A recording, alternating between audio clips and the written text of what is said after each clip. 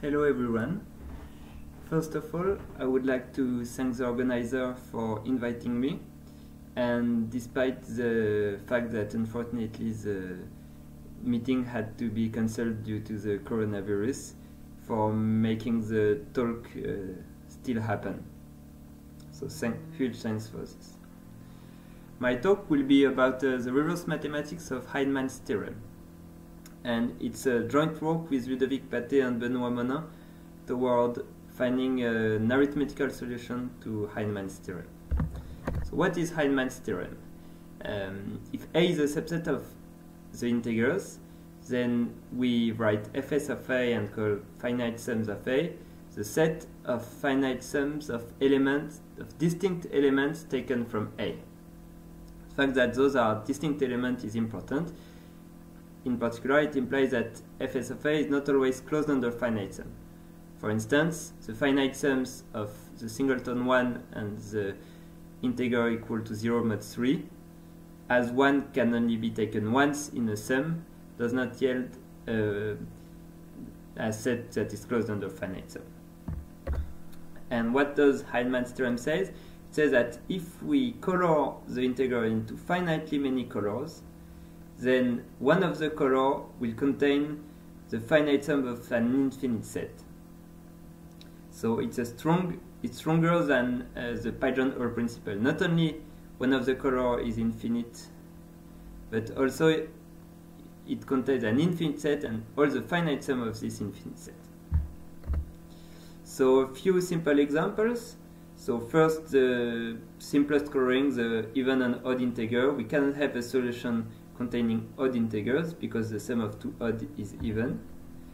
But the set of even integer is a solution. A finite sum of even integer is even. The mod 3 coloring is basically the same reasoning, and we have a solution consisting of the 0 mod 3 elements. A bit different is the coloring given by the parity of the length of the binary expansion. So this coloring has blocks of elements of the same color of increasing length. So using this, we can build a solution by taking the first of each block. As the blocks grow exponentially in largeness, so for instance 64 is the beginning of a very large block, sufficiently large so that adding 64 to the sum of all the previous things that are taken stay inside the interval of red elements, which makes the finite sum of the green things always red.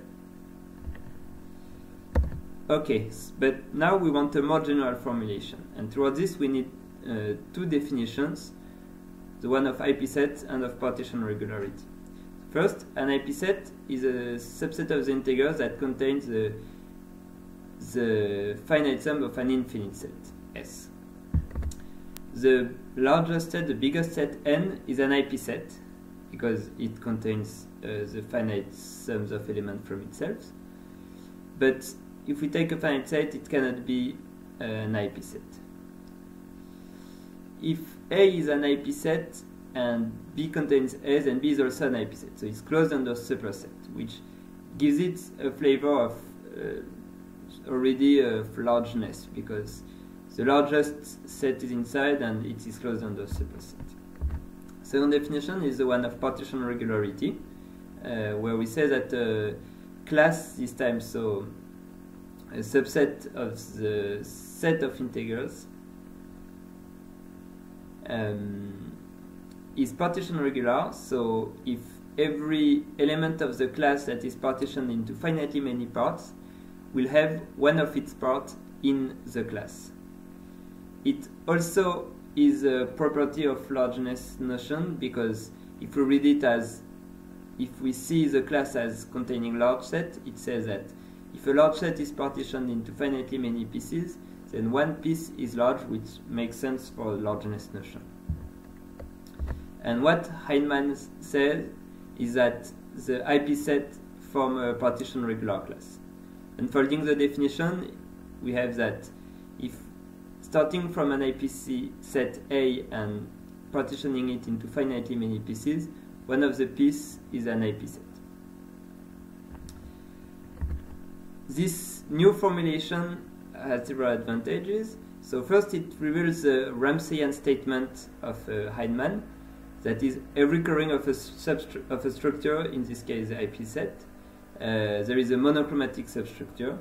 But also this allows to iterate Hindman's theorem, which was not easy in the first formulation. Note that the two formulations are equivalent, and one can prove each other from the other, but not so easily.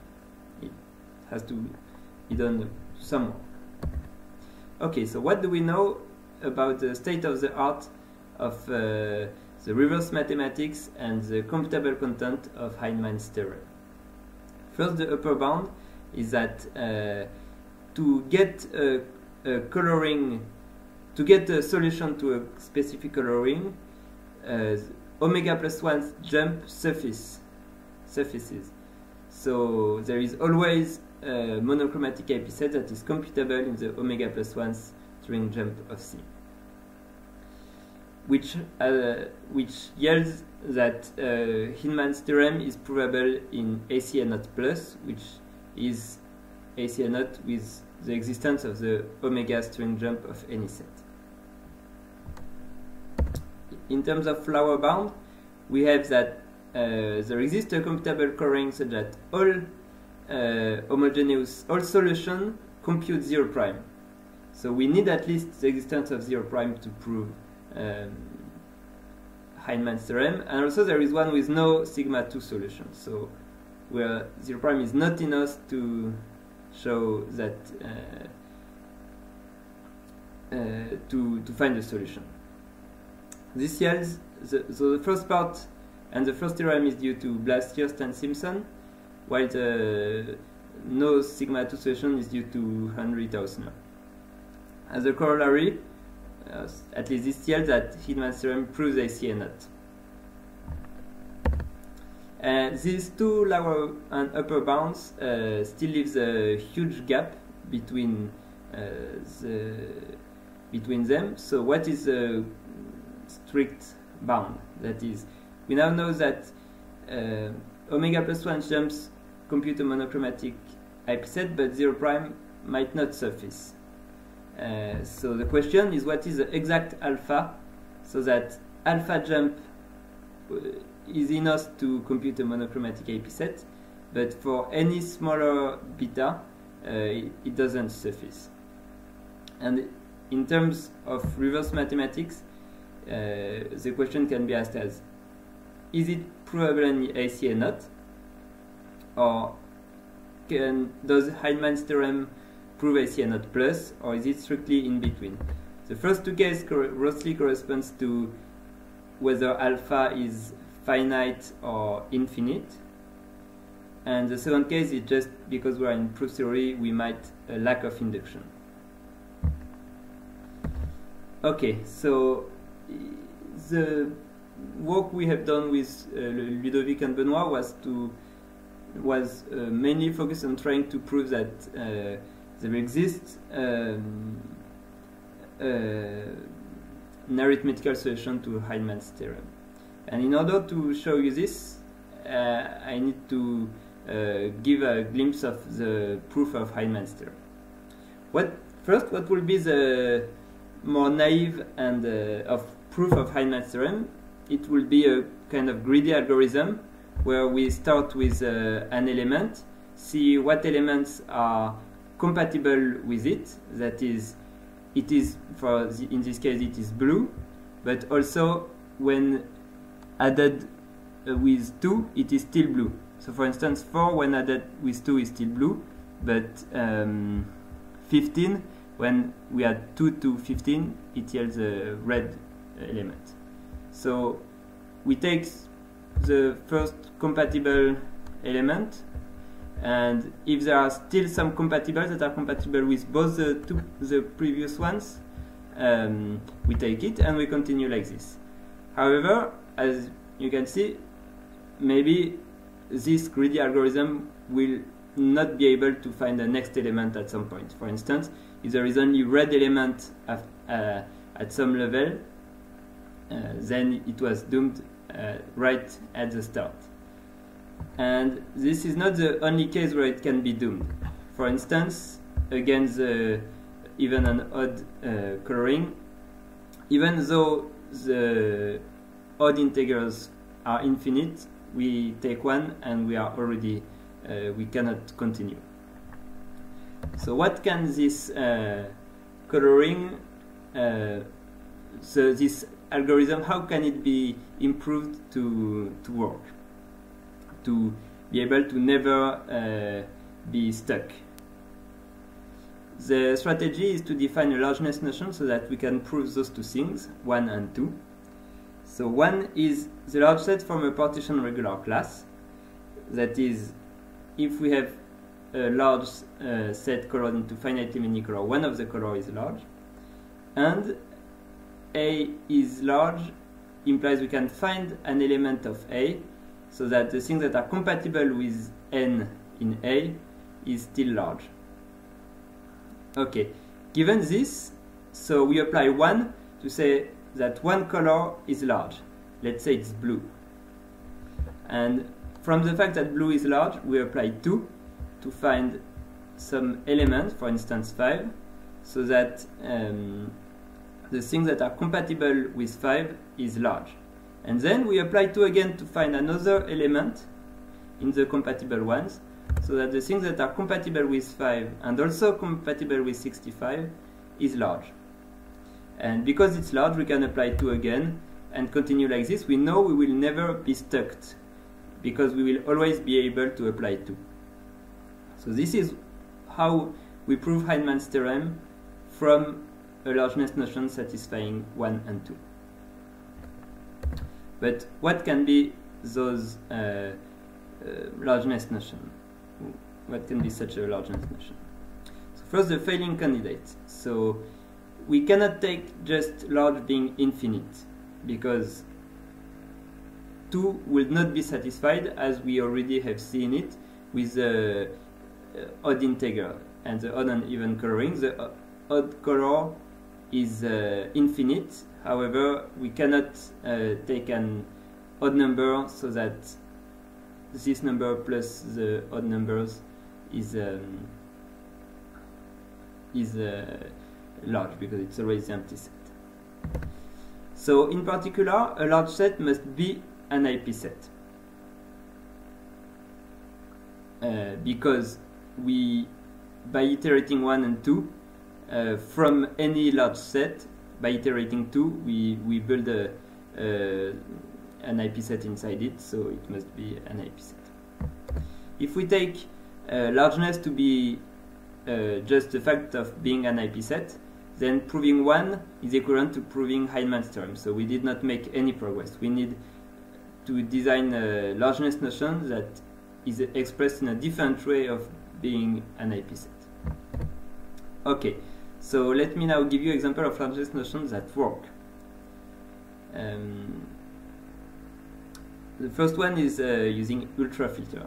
An idempotent ultrafilter is an ultrafilter U, so that U is equal to U plus U, where U plus U is this formula. It satisfies this formula. It's defined by this. And Galvin and Glaser proved that they used idempotent ultrafilter to prove Hindman's theorem. Indeed, we have that idempotent ultrafilter satisfies 1 and 2. The first one is point is just being an ultrafilter, and the second one is very easy to prove from the definition of an idempotent ultrafilter.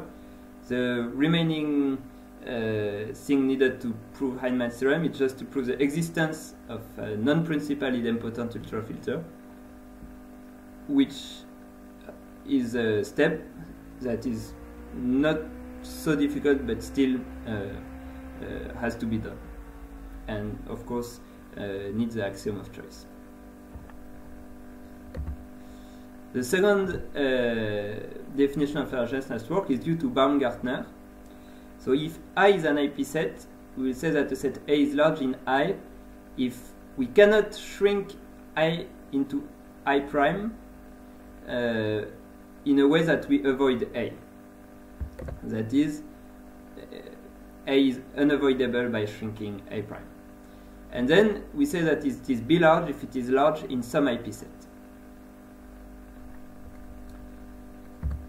And Baumgartner proved 1.1 and 0.2 for this notion of B large, B for Baumgartner. Okay. So what we can remark is that B largeness, from what Baumgartner proved, is the same as being an IP set. Indeed, a B large set, inside a B large set, by the construction of iterating 2, we can find an IP set inside.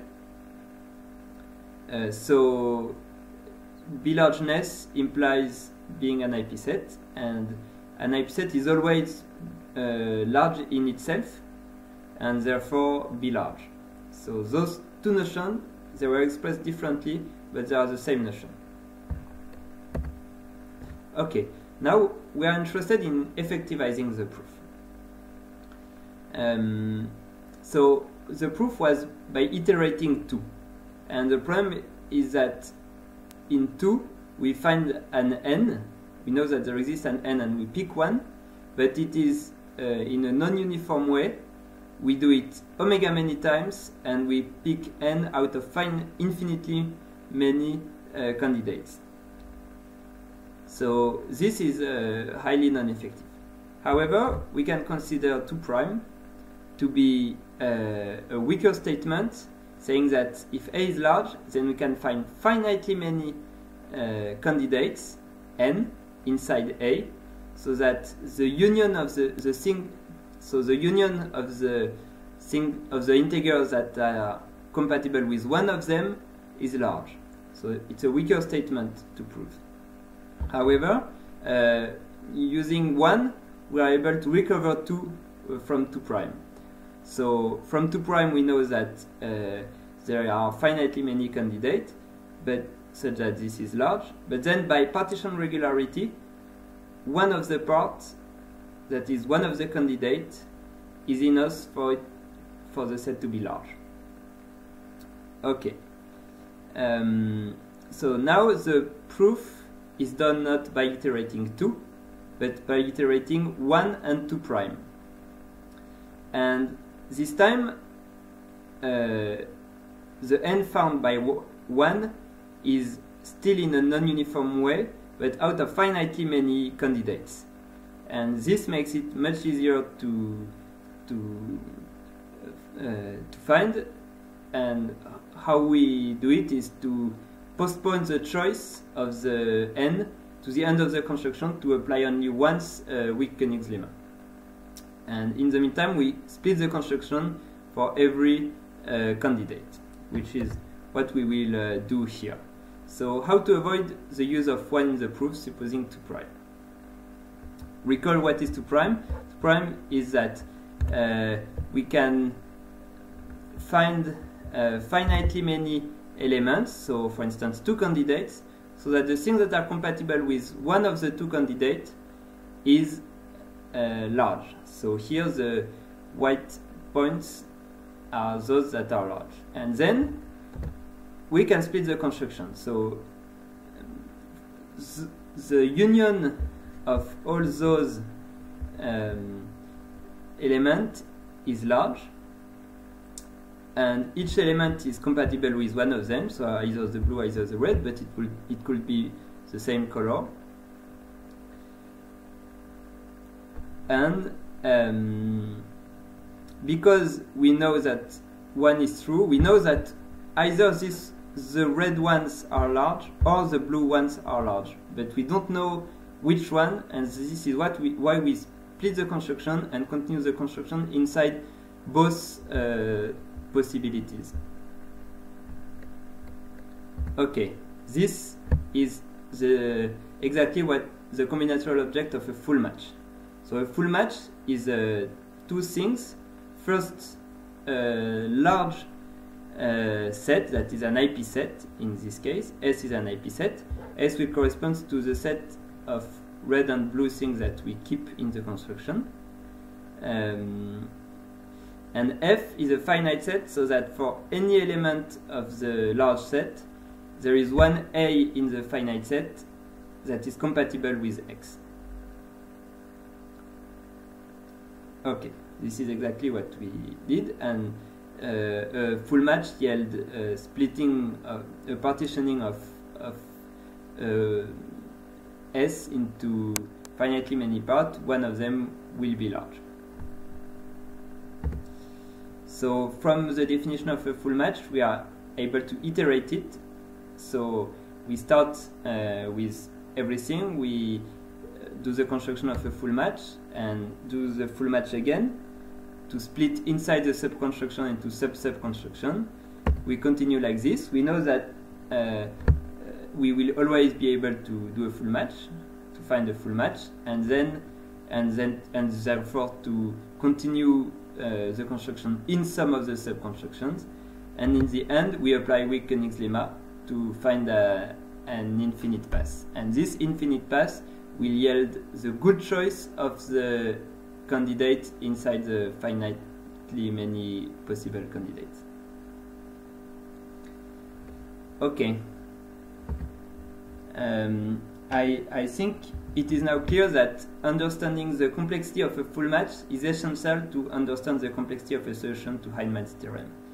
Finding when an infinite finitary branching tree is built, finding a path in the tree is arithmetical and is not so difficult. So it remains to build the tree, and building the tree is just iterating the construction of a full match. If finding a full match is easy, the tree will not be difficult to build.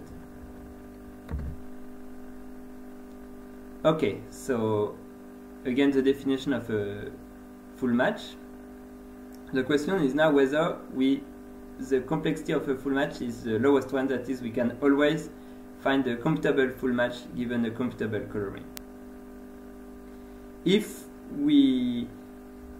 this is the case, then the tree is even if it is not uniformly the case, the tree is arithmetical, because we can always use some iteration of the jump to find the index giving the computable full match, and then use this and then continue to build the tree.